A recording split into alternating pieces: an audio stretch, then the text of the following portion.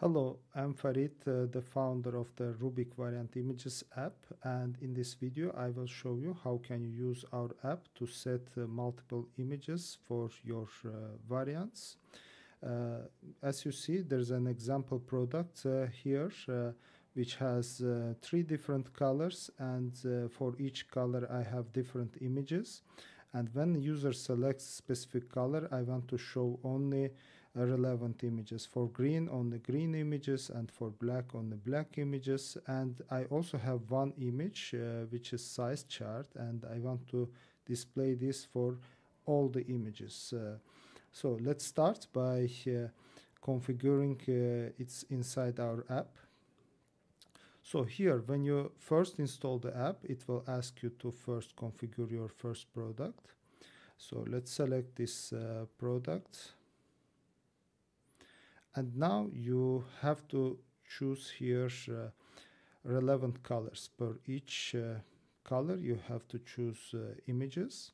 So let's choose it like this.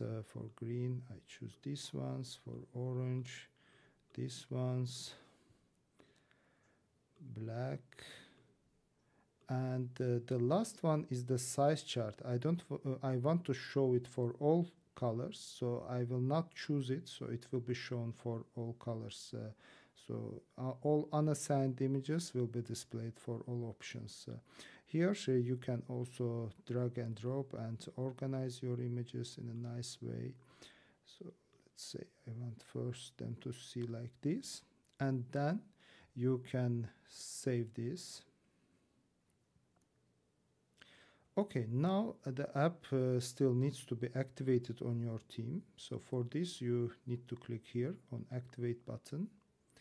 And then you have to choose here the theme that you wanted to be installed.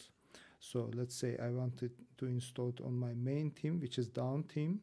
And let's click here on Enable on Theme Editor. So now on this page, you just need to click on Save, and you just can leave the page.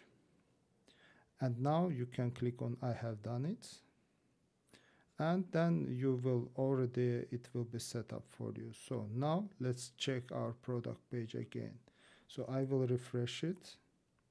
Sometimes it can take some time because there is a cache, but now I can already see that it shows only green products and size chart for this product, for this color. And if I change my color to orange, only orange images are shown together with size chart. And for black also it's changing, and also for these sizes it's not changing, of course, because we configured it only for colors. In case you have multiple options like color and style, it's also possible to configure it. For this we have a different video. Please reach out to support and we will show you. And here you can just click on yes, looks good, and you can continue assigning products from here, or you can just choose different products from here. And this is how you set up the app. Please feel free to reach out to support whenever you need help, and we will assist you.